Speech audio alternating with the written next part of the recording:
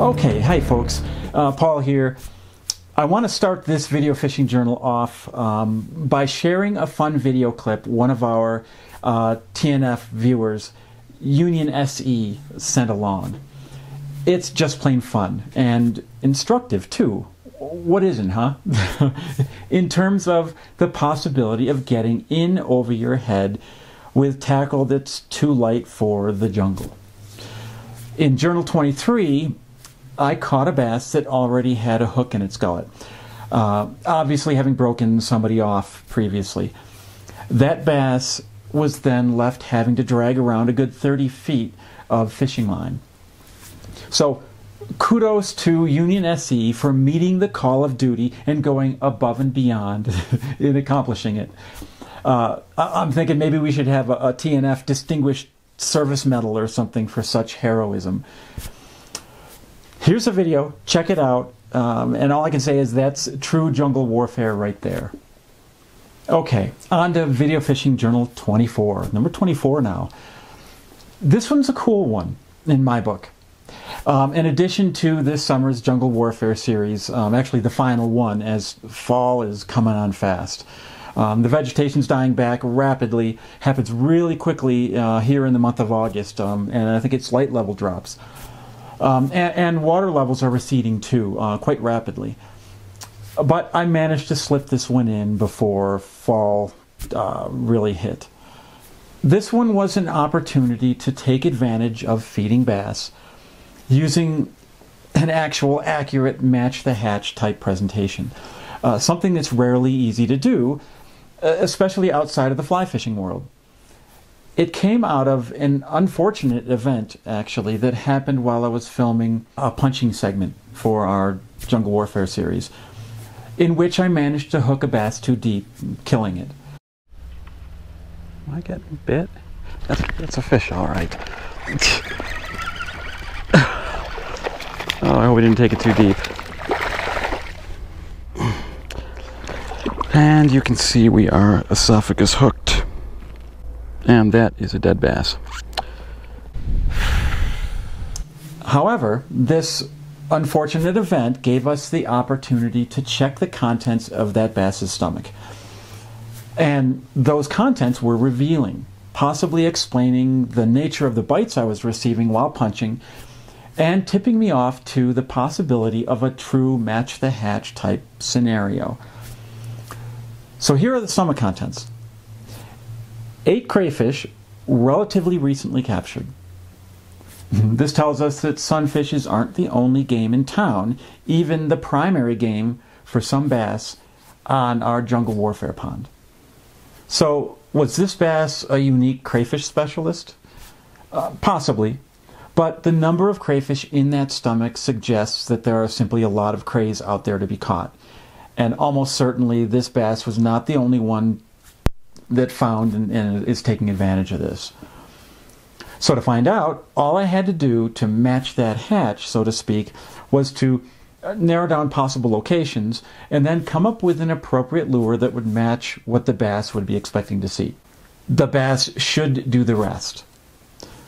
When we're on feeding bass, especially those with a specific search image in their sights, we might not actually need any special triggering actions to incite a bite, to incite bites.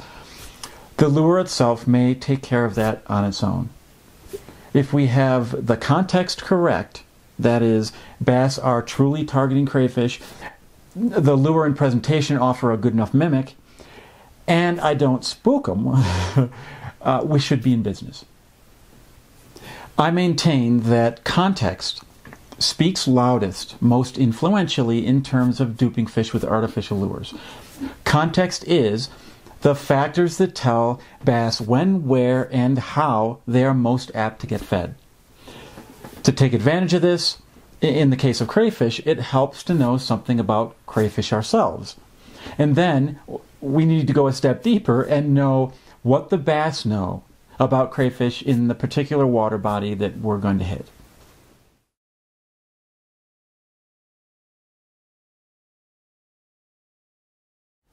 Okay, here's something about crayfish.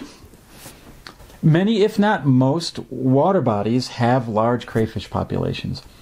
If it's wet for any duration of time, that water body probably has crayfish. Crayfish generally need firm substrate in which to dig their retreats, their hides. Crayfish seasonally live deep in the winter, usually in pond or lake basins or in deep pool basins and streams. And most move into shallow sunlit waters for the warm months. And it's there that they also raise their young. Crayfishes do not live very long, most reaching maturity in their second year, and most rarely live past age 3. Crayfish, like sunfishes, are not entirely easy for bass to capture.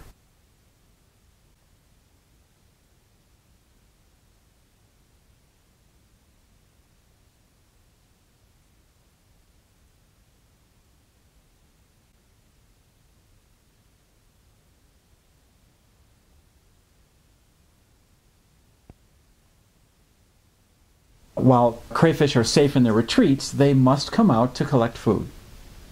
This is when they are most vulnerable to bass.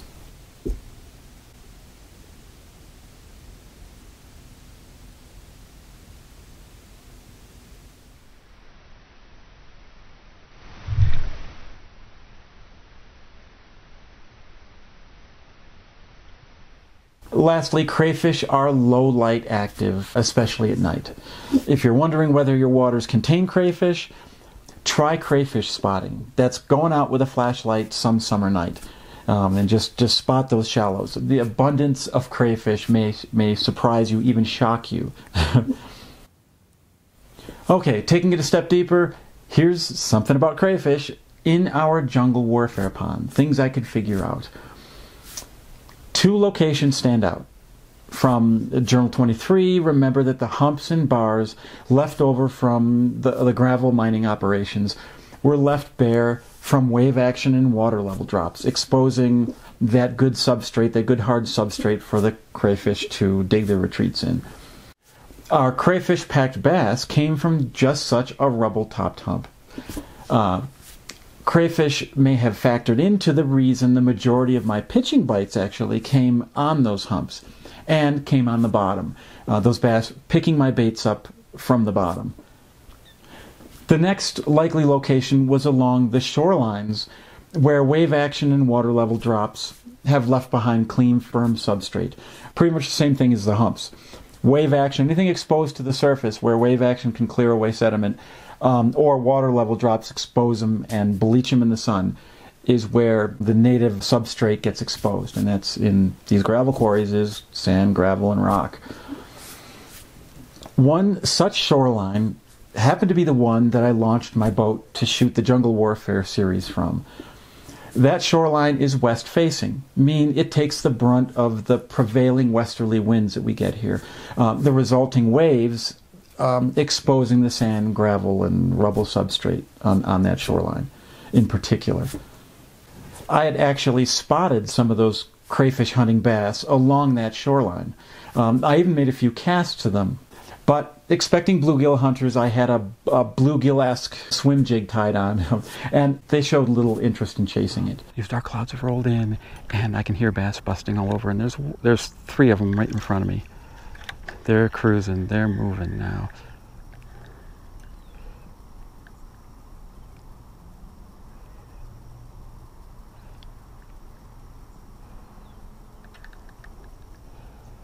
And they're not there. Yeah, they're interested in the jig. If the jig has to move fast.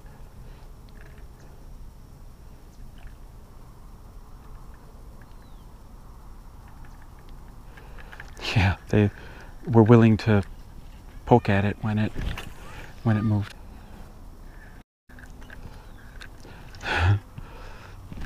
Nice to know there are bass around me.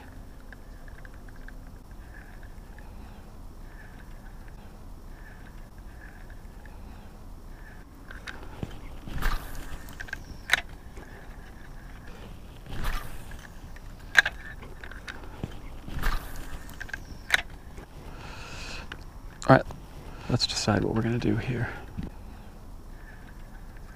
After discovering the stomach contents, though, I decided to go back after those cruisers along that shoreline again and see if I could give them something closer to their expectations, possibly offering us the opportunity to see a true match-the-hatch scenario in bass fishing, in conventional bass fishing.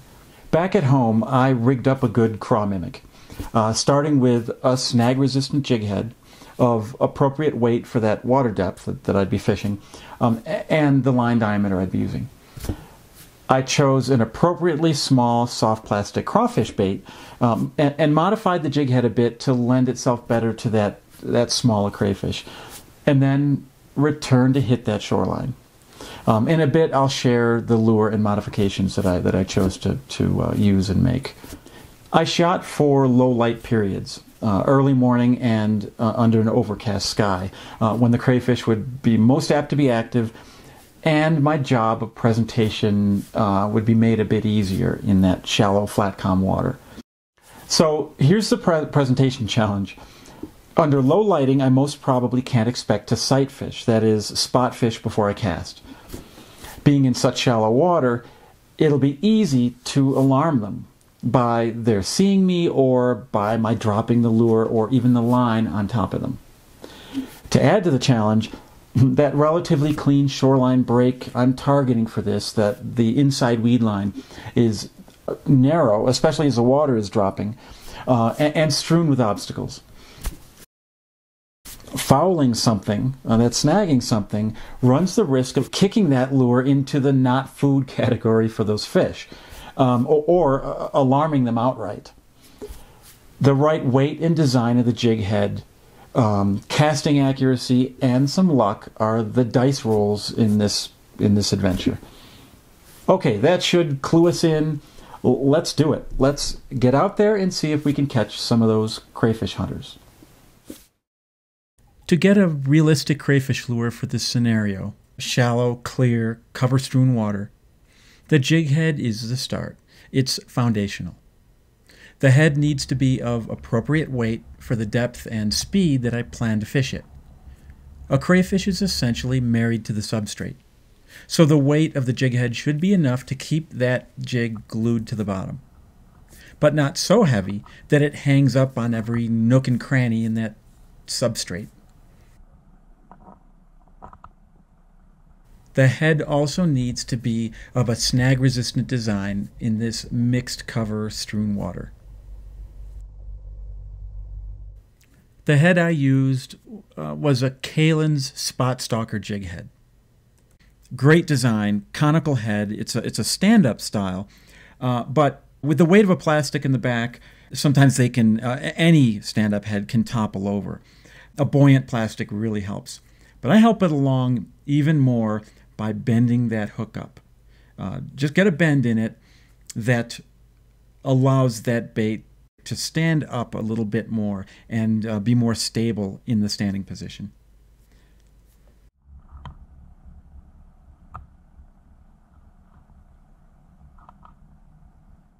I also modify the weed guard just a little bit. That pointy end, I don't want poking a fish and potentially having it spit the lure, but also after it's hooked, I'm a little concerned that that pointed wire can stick a fish in the eye if it is sticking outside of the mouth.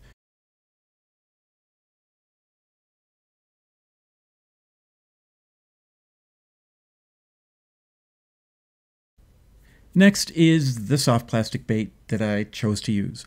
A lot of options there, and I'm not trying to sell you anything. I'm not sponsored by anybody here, but the new TRD Craw Z from Z-Man is a nice looking bait, and being elastic plastic, it is very, very buoyant, and it looked great in the water. Again, there are a lot of options out there, and you can trust me on this. I've been a long-time fly fisherman, fly designer, and I came up with a bunch of different crayfish patterns that worked very, very well. If you've got the context right, that is, you know what the fish are actually looking for, it's surprising what you can actually get away with. A really accurate representation may often be just gravy. That said, the closer to the real thing, the better. Just realize how our lure looks in hand is only one, and an often biased, parameter your fish will judge your presentation on. So this jighead and little craw were the ones that I chose to go with. Just happens to be the one I chose, and you'll see it, and you may want to know what I chose to use. Okay, let's take it out, throw it in the water, hopefully in front of some crayfish munching bass.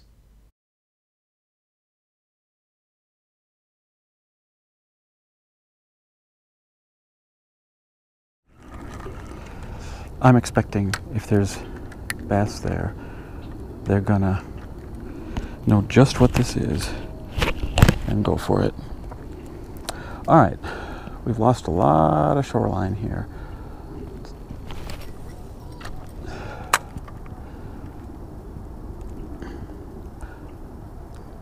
Such shallow, flat water, I want to be darn careful when I move my line on the surface. There's somebody munching on it, and it is a bass.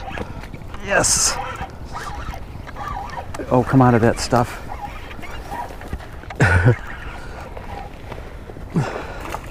Crayfish hunter.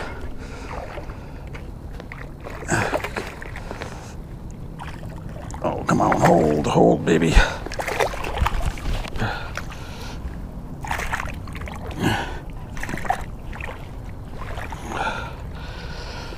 Oh, yes. All right. Hello there, sweet pea. I wonder if you're the bass that I was watching the other day. Hard to know. There it is. Crayfish hunter.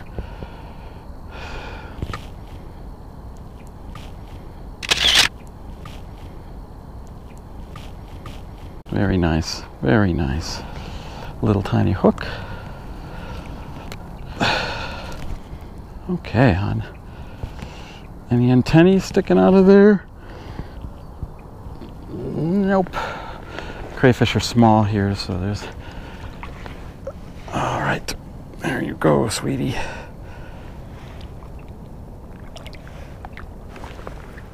Whoop. Got a little tangled in that smartweed.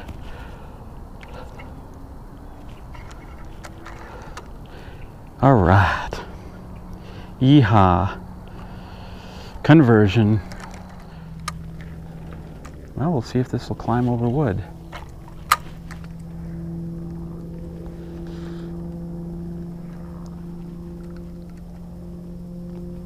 There's a fish. It's bluegill. I think they're bluegills grabbing the claws of my little craw. All right, there's another one on it. Okay, we know what the soup of the day is today in this pond this year, probably every year.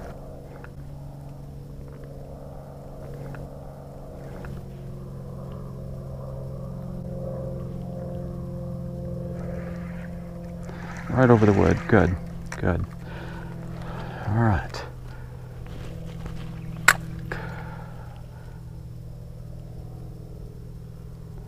Let that line lay. Watch it. Okay, it's starting to sink already. I'm using the line because it's the most sensitive thing, and I'm doing what's called stitching. Bill Murphy's term. And it's just pulling the craw along the bottom, or any bait.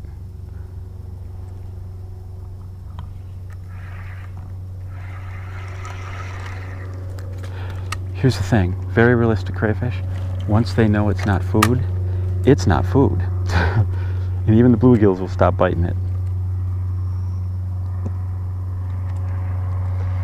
Oh, this shoreline vegetation makes this really tough.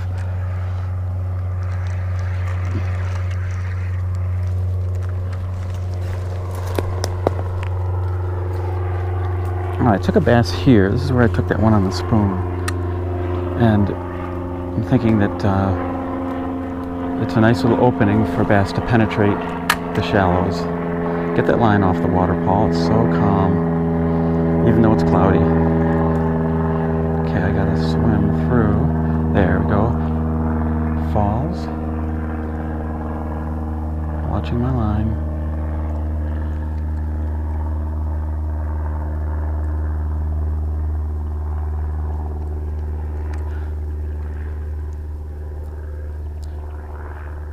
There's one. Something.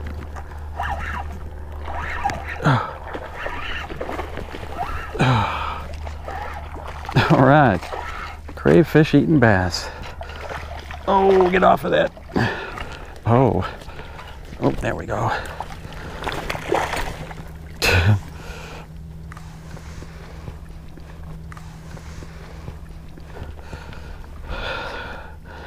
He's been caught before this year. Let's see if I can do a better job of unhooking. Let's get this camera down. Small barb, little hook. He's got a really torn maxillary and premax, so he was ripped. Poor guy. I try not to do that with my fish. Okay. Dark slopwater bass hunting the inside weed edge for crayfish. There you go, sweet pea. Yeehaw. Okay. What do you think, folks? Pretty cool?